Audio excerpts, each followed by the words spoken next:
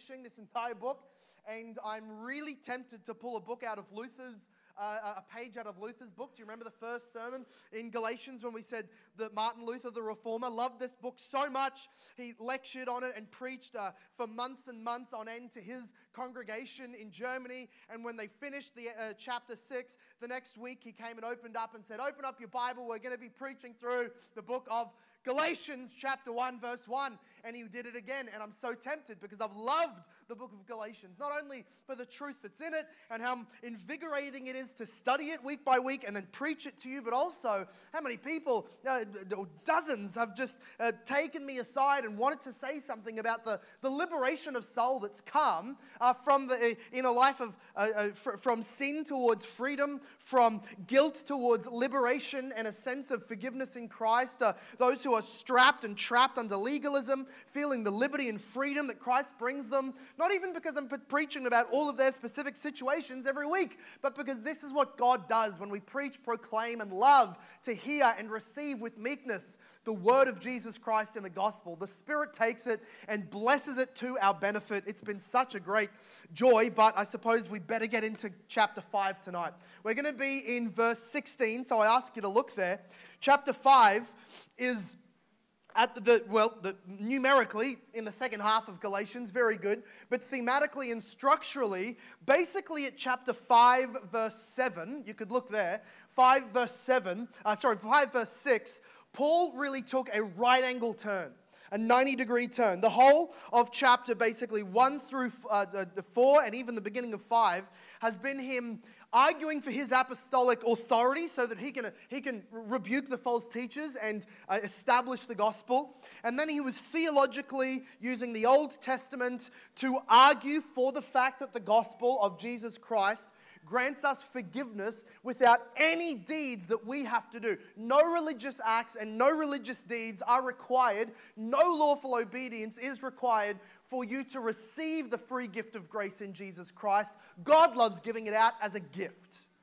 That was his argumentation on our part. If you ask, well, what do we do? Well, what's our part? What do we bring to the table? Of course, the answer is just nothing at all. All you have to do is be willing to bring nothing to the table and receive the free gift. And that willingness, Paul calls faith.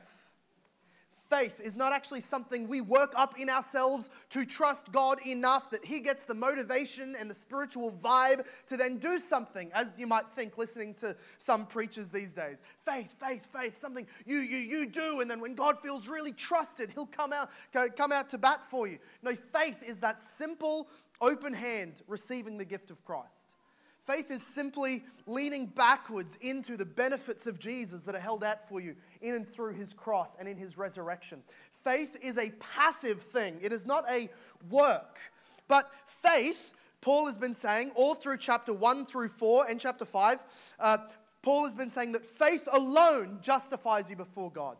Faith alone engrafts you into God's family. Faith alone receives the Spirit. Faith alone fulfills the law because in faith you receive Jesus who fulfilled the law for you. Faith alone is all that is required. And faith does nothing, it just trusts. And then in chapter 5 verse 6, he throws on the handbrake, does a Vin Diesel turn of the wheel, and then heads in another direction and tells us that this faith, which does no work, is a very active, working faith. This faith, which in the first place does nothing in receiving the salvation of Jesus, then, once it has received Jesus, is a very active, laborious, exerting, working faith. And if you get those two orders mixed up, I will work, I will do, my faith will be active, then Jesus will give me salvation. You have no salvation, you have no Jesus, you are condemned. But if we receive Jesus by faith and faith alone, then verse 6 of chapter 5 tells us that we will then live out, this faith will become so active in us that it produces love. So look at what the way that Paul says it in chapter 5 verse 6. For in Christ Jesus, neither circumcision nor uncircumcision counts for anything. This has been the argument of the heretics in Galatia. You've got to get circumcised and then follow Moses' law and then you'll be in the kingdom. And Paul says, neither circumcision nor uncircumcision counts for anything. Nothing in you. Nothing about you. Nothing you've done, nothing you've not done. Nothing you've said or agreed to, nothing you've never done or agreed to. Nothing about you whatsoever. As soon as you think of a condition that gives you Jesus, you're wrong. Nothing at all, ever, nothing but faith. For in Christ Jesus, neither circumcision nor uncircumcision counts for anything, but only faith working through love. The nothing but faith is basically the first half of the book, and the faith working through love is now basically the rest of chapter 5 and 6. So we've been spending all this time asking, how are we saved? How are we justified? How are we adopted? And it's all been about faith alone, receiving Christ. And then we ask the question, well, how do we live? What do we do? How do we obey? How do we glorify God in our life? How do we obey God's law? How do we live in the way we're supposed to and love one another? And Paul says, yes, that same faith starts working through loving kindness, through love, he says in verse 6. So we're down to verse 16 now, and we find ourselves in tonight's passage. Paul says this, I say, walk by the Spirit, and you will not gratify the desires of the flesh. Let me read that again, because it's amazing. It's not actually a command. It's just telling you something true. But I say, walk by the Spirit, and you will not gratify the desires of the flesh. For the desires of the flesh are against the Spirit, and the desires of the Spirit are against the flesh, for these are opposed to each other to keep you from doing the things you want to do. But if you are led by the Spirit, you are not under the law. May God bless His own word in our midst this evening. Amen. Tonight's consideration is the preeminence of the Holy Spirit in the Christian life. The preeminence of the Holy Spirit in the Christian life. Now, some of you have come from Pentecostal backgrounds and you came to a Calvinist church and you didn't think we believed in the Holy Spirit. Well, welcome. Here we are. We're about to study what the Holy Spirit does in our lives, because the Holy Spirit is primary. We're using the language of preeminence. He is absolutely necessary, not a helpful add-on. He's not a cherry on top. He's not for those extra sanctified or those Christians who want to be extra sanctified. The Holy Spirit is the only way any Christian ever lives the Christian life. The Holy Spirit is, in fact, at work in us, bringing about the Christian life at the very first moments and at every moment of the Christian life. So if we think through the themes and the commands and the necessities of everything Paul's taught to us in Galatians, we see that on the experiential end, the Spirit is at the base of all of them. We see that on the objective end, Jesus accomplished everything. But on our end, on the experiential end, whereby we actually partake into these benefits of Christ, it was always, at the very root of it, the Holy Spirit doing something in us. So, let me give you some examples. How is it that we have come to recognize that we are condemned by the law and in need of a Savior? The Holy Spirit working in your heart. How is it that we produce a faith which believes and embraces Christ? The Spirit works that faith in you. How do we stand firm against legalist enslavers like the Galatian heretics? By the Holy Spirit. How do we preserve in Christ by faith all the way to the end of our lives? It is by the Holy Spirit. How do we enjoy our freedoms in Jesus without descending into license and sin? By the Holy Spirit. How do we outwork our faith in love towards others? By the Holy Spirit. How do we serve each other? By the Holy Spirit. How do we fulfill the law in love, like last week said? By the Holy Spirit. How do we avoid legalistic control and biting of one another? By the Holy Spirit. And how do we put to death the fruit of the flesh that grows naturally within us? By the Holy Spirit. The Holy Spirit is preeminent in the Christian life. You have no Christian life if the Spirit is not present. You can do nothing towards the Christian life if the Spirit is not present, but He is for all those who are truly sons of God.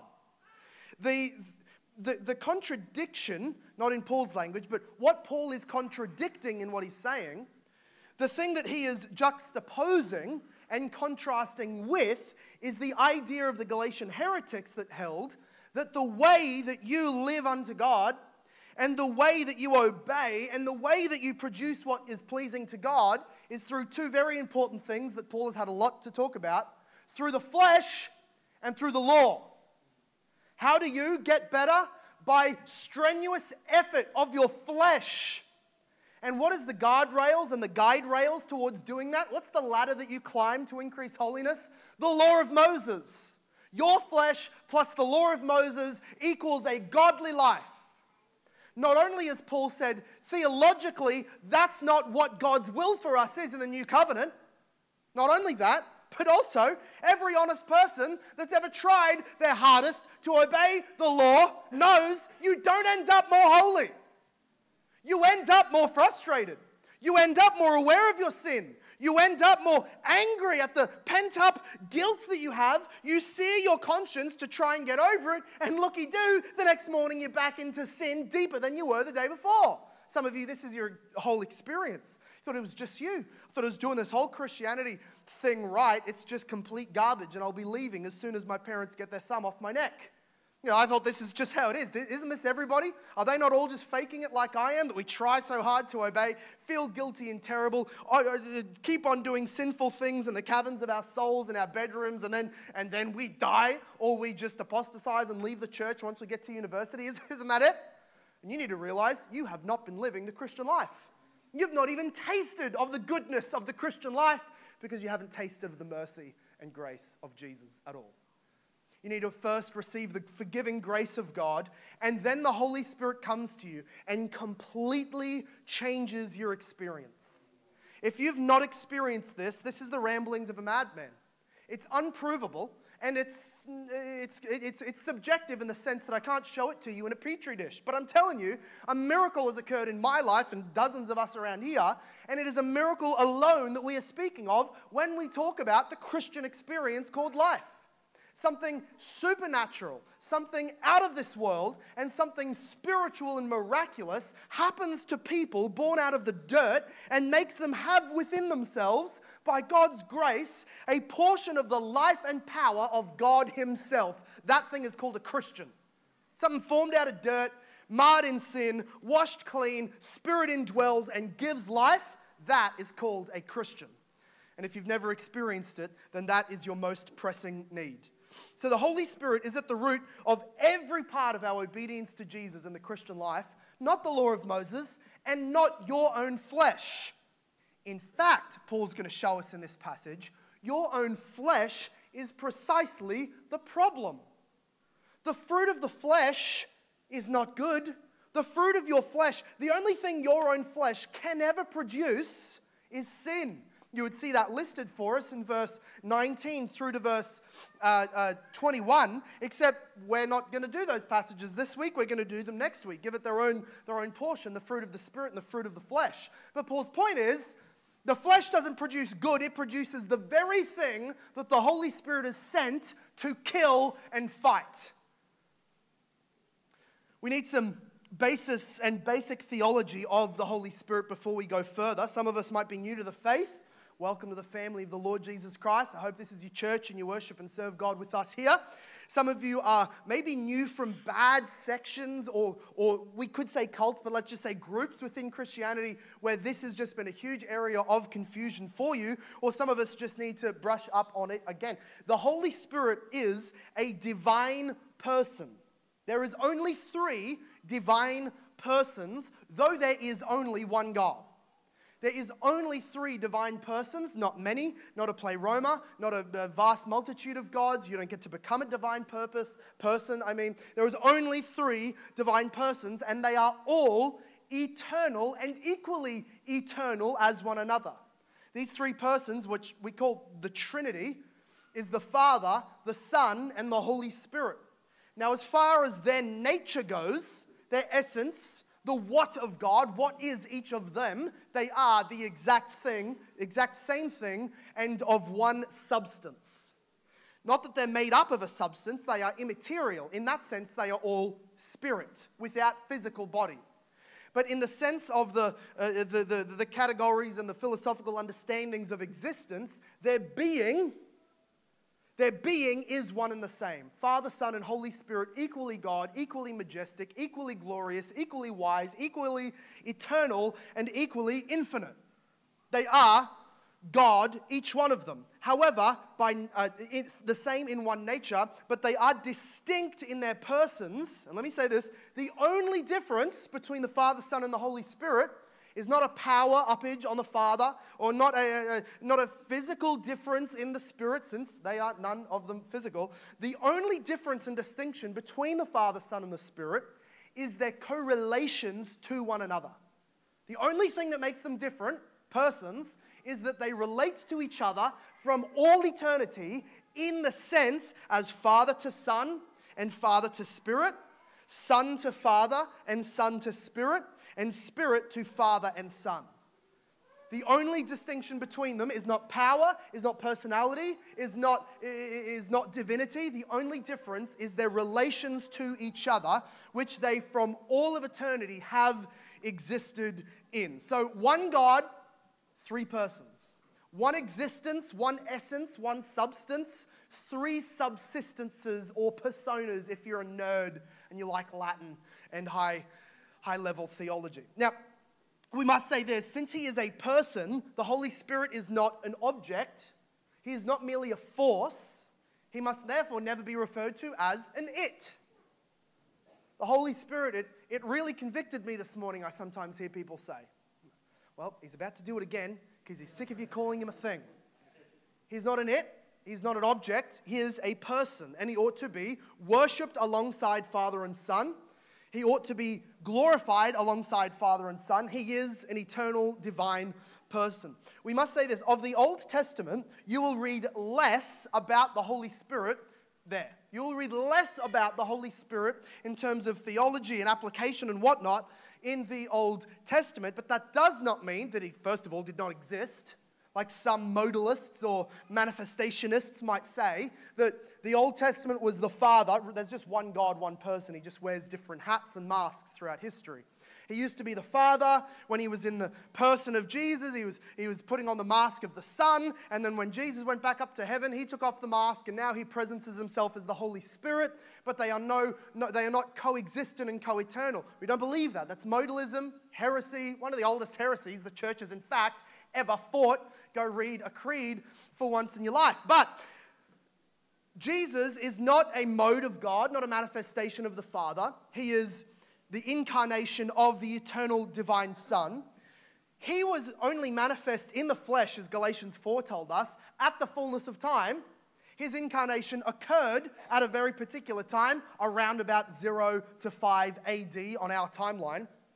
Jesus, however, we know, in the divine person of the Son, pre-existed his incarnation. So also the Holy Spirit pre-existed the new covenant. He did not get born, he was not created, he was not popping into existence after Jesus' work on the cross or anything like that. He has always existed, he has eternally existed. He was active in the Old Testament at creation.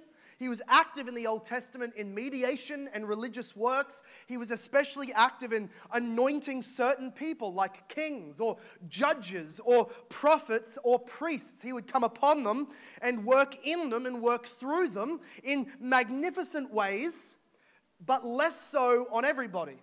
He would mostly work in a focused and limited sense on one person or particular people, and sometimes he would be seen as coming upon them in power and then leaving.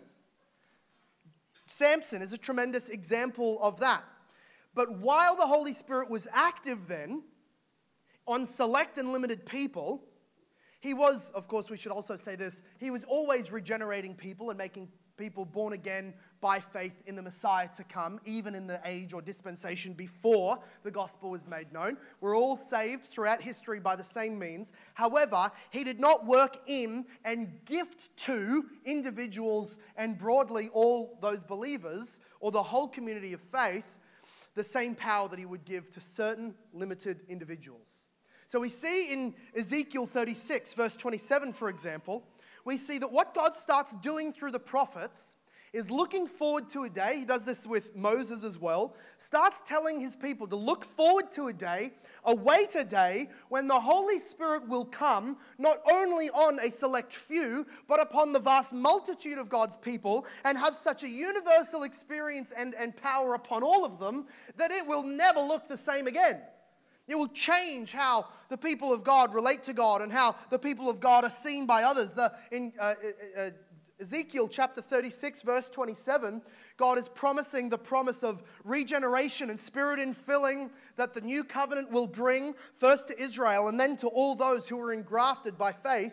And he says this, I will put my spirit within you and cause you to walk in my statutes and be careful to obey my rules. This is the one-sided promise of God in the new covenant.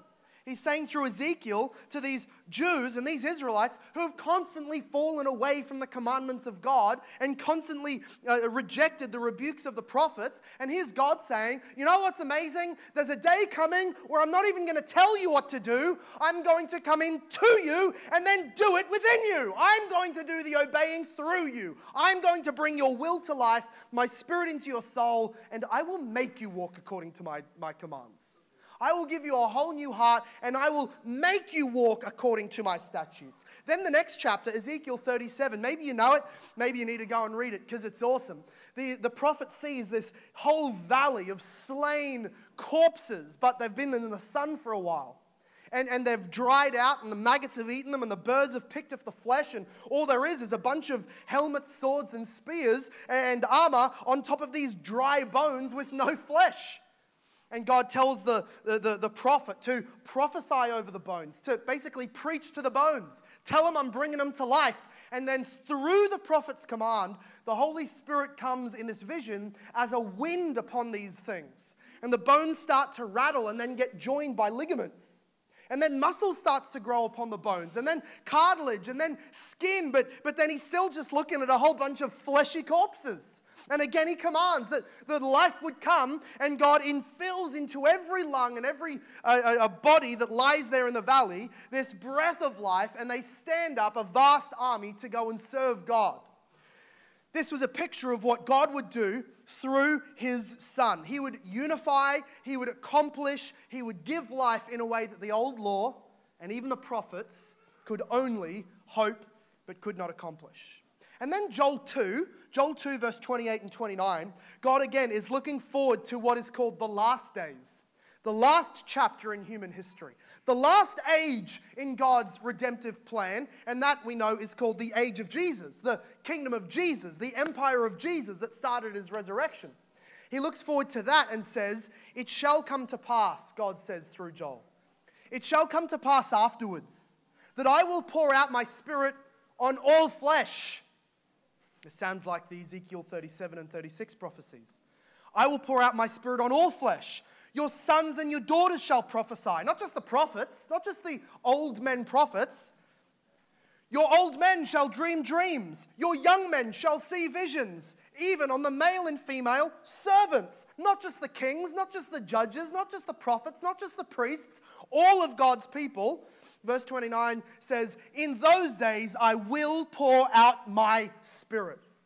So you see that while the Spirit was active and present in the Old Covenant, he still prophesied through the prophets for a later day that would come in Jesus when all the people of God were endowed with an enormous power to serve God in a way that only few were before. And on the day of Pentecost, after Jesus had been ascended back up into heaven, and the Holy Spirit came down upon each of them, Peter then says in divine fulfillment that the day of Pentecost is what Joel had prophesied.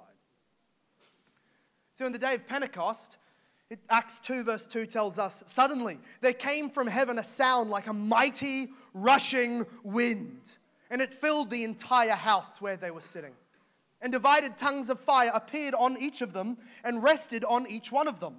And all were filled with the Holy Spirit and began to speak in other languages as the Spirit gave them utterance. Here are all these people filled with the Spirit, and they start glorifying God and praising Him in languages they'd never learned. A miracle. And then, later on, when a couple of Calvinists come together and say, these guys are drunk, they shouldn't be having that much fun at church.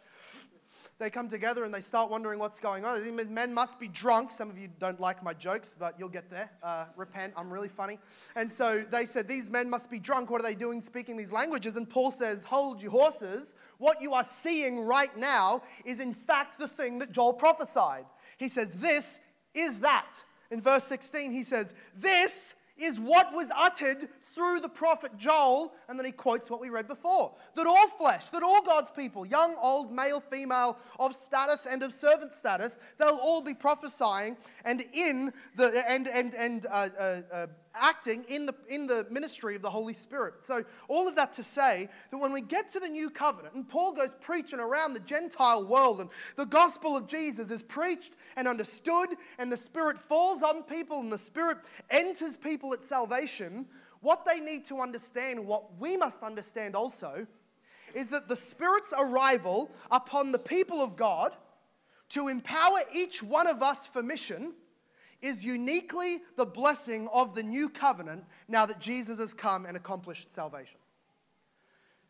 The fact that the Spirit fills each of us, not just by giving us new hearts, but that every Christian is expected to be able to live by the Spirit, walk by the Spirit, be gifted by the Spirit, and serve in the power of the Spirit, the kind of thing that we could really only say was true of the judges, the kings, the prophets, the priests of old. Now I'm saying every single Christian ought to be acting, behaving, and conducting themselves on that status, for you are all sons of God in Christ Jesus. This is a unique blessing and gift of the new covenant, and we should receive it as such an enormous, glorious gift. In other words, the Holy Spirit given to us for the Christian life is an enormous historical anomaly. It was not like this in the Old Covenant. It was not like this for the average Jew and Hebrew and Israelite. It is like this for every true, born-again, gospel-believing, Jesus-loving Christian. We should receive that as an enormous blessing. Before we start getting into how to live by the Spirit, how to walk by the Spirit, here's what living by the Spirit looks like, we need to understand that the third person of the divine Trinity has been sent into our hearts in order to empower us to live the life that Jesus lived, and in order to obey the commands that Jesus gives to the glory of the one who loves us and gave himself for us. The Holy Spirit within us. Go to Galatians chapter 4, verse 6. And this is simply where we get another understanding of the Spirit of God. The salvation that we have in Christ is a Trinitarian salvation.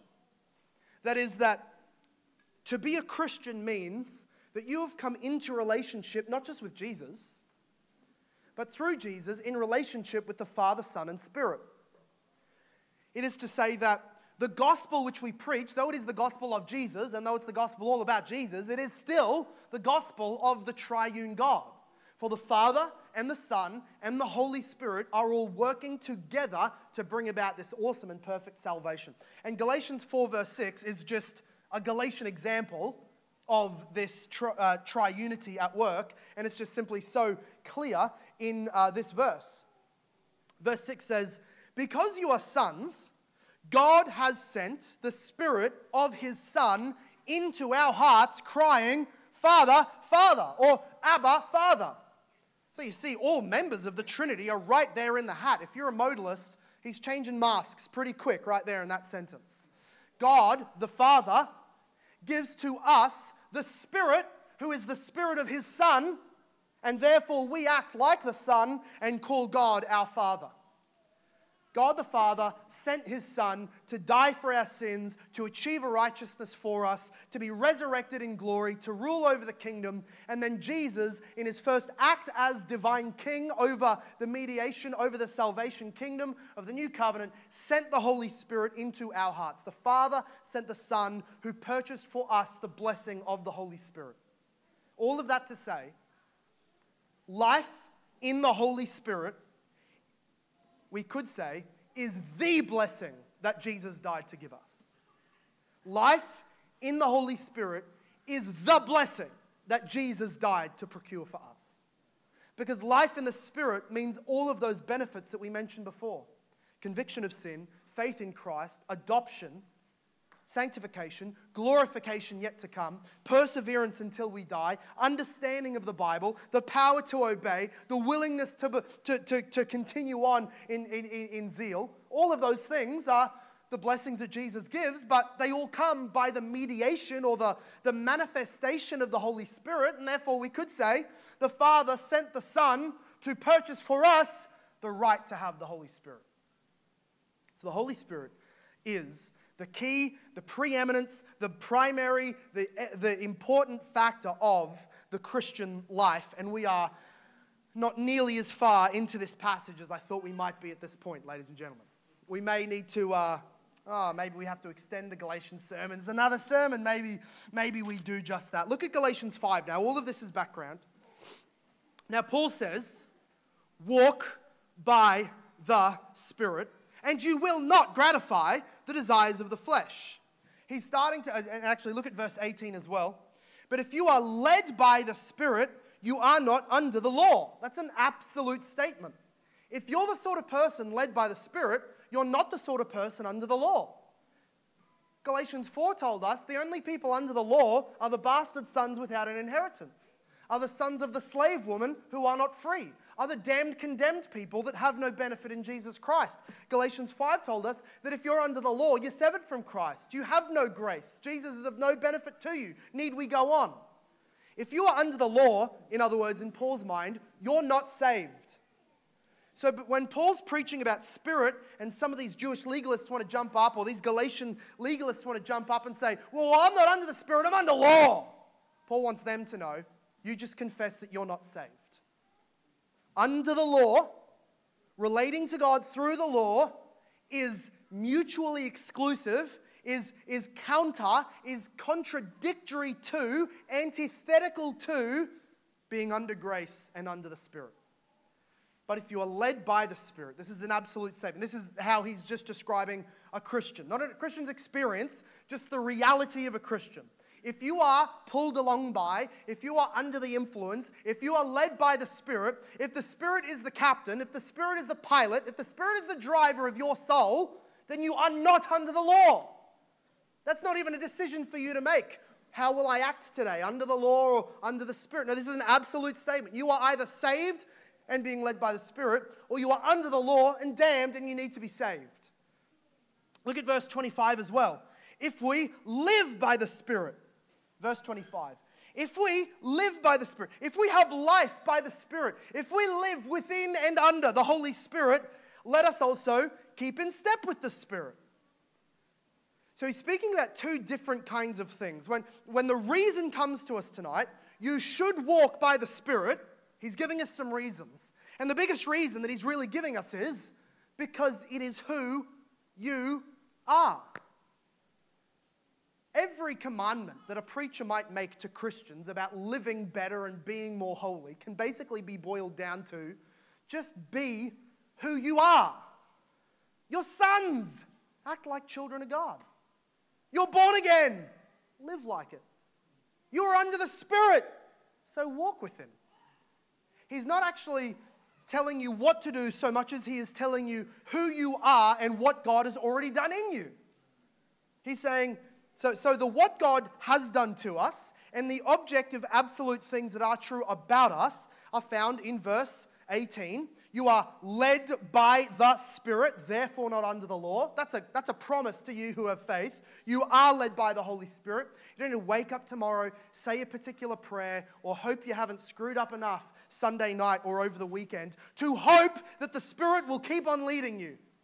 You're in Jesus Christ permanently. He will lead you. He does lead you because you're not under the law. You're in Jesus Christ.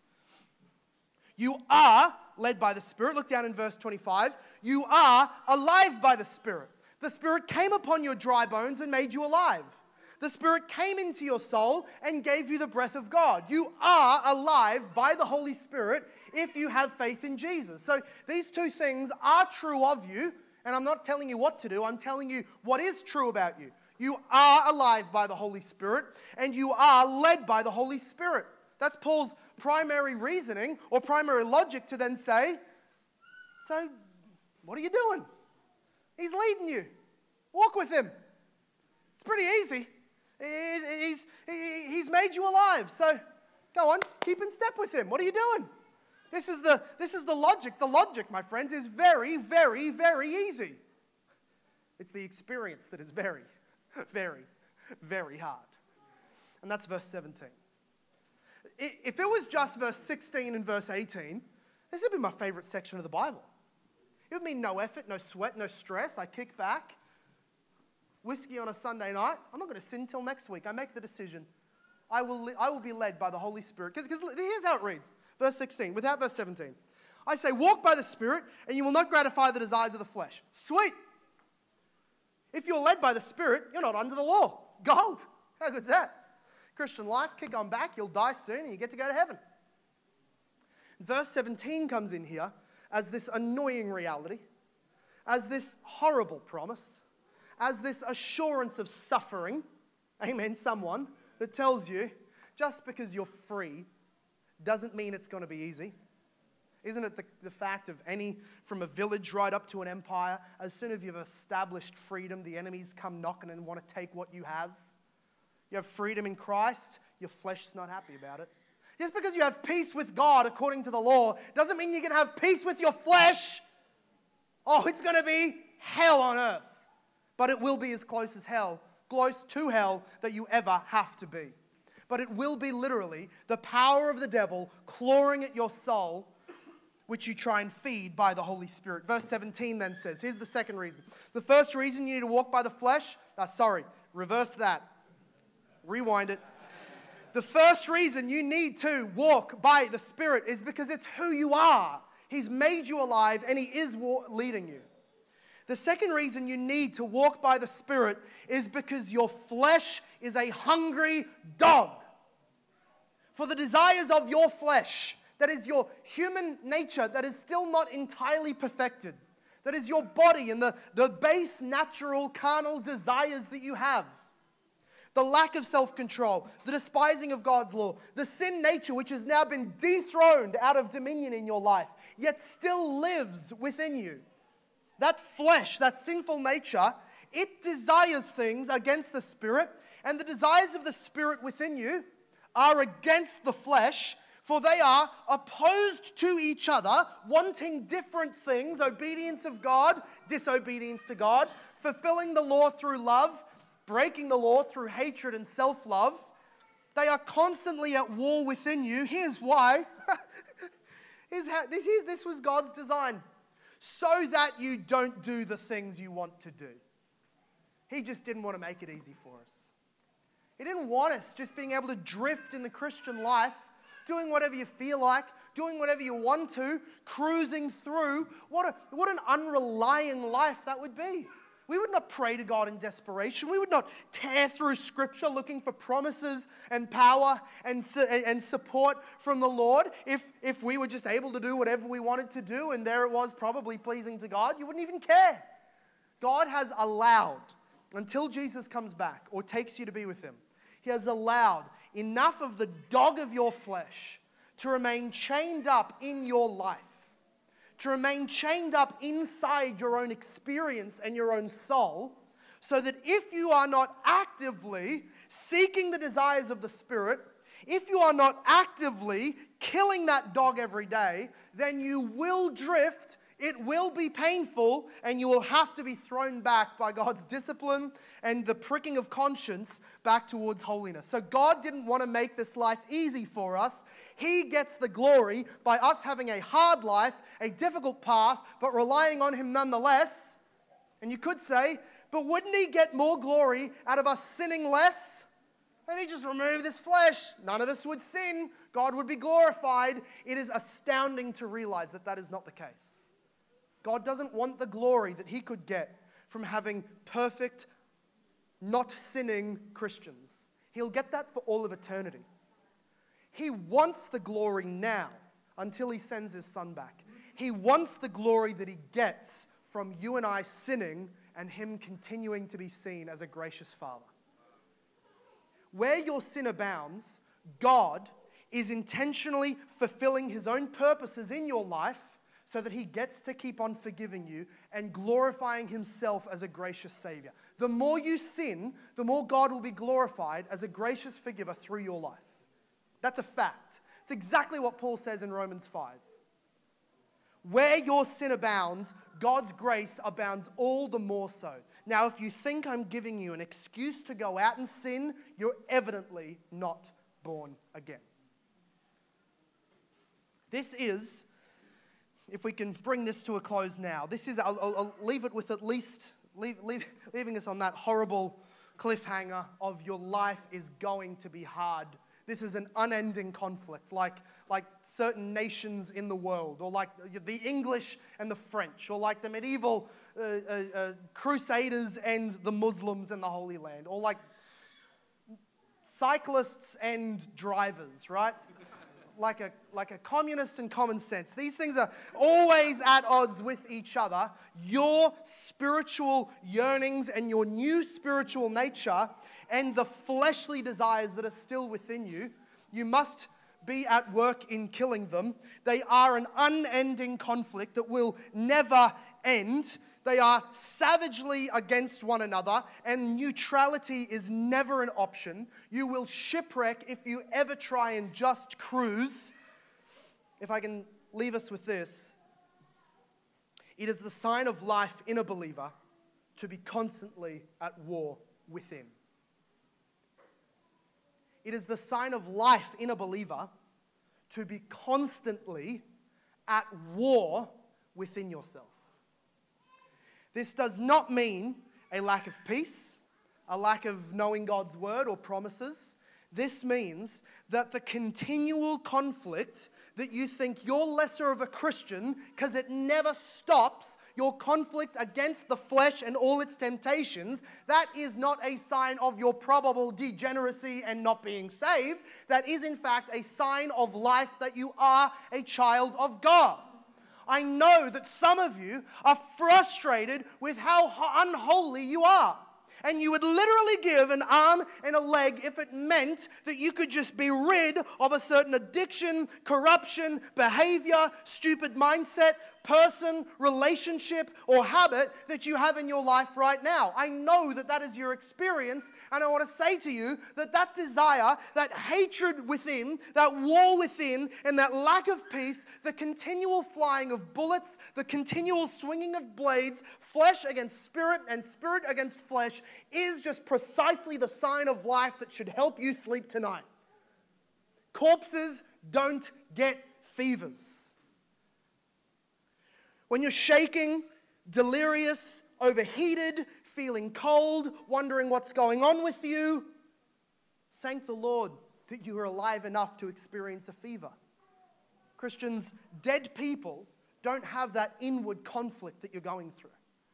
Corpses don't get fevers when bacteria goes into them. They are as dead and as filthy and as rotten as the bacteria that enters their rotting, clotting bloodstream. But when a living person, when a person alive has a bacterial infection to the blood, then they will be convulsing. Then you will be feverish. Then your immune system, which is alive and well, will throw you into a fever and a temperature.